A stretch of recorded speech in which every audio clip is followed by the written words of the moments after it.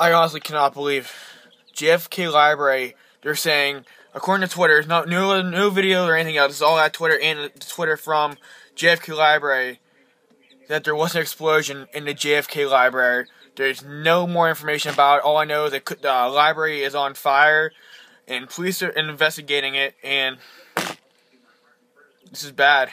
They don't know if any ties are to the Boston Marathon explosion. But this situation is getting worse and worse every second. New York City's in danger. Washington's in danger. This is just bad. I've never covered a video. I've been doing on YouTube, doing news reports for many years, since 2007. And I've never done anything, never been through something like this before.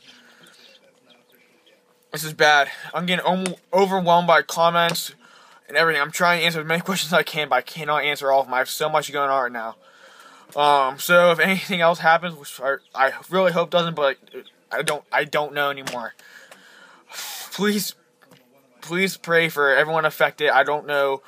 I guess people in the JFK Library, I guess now Boston, anywhere else. Please pray this doesn't happen anymore. That's all I have for now. Anything else happens, I will do a video about it, but I really hope I don't have to do another video.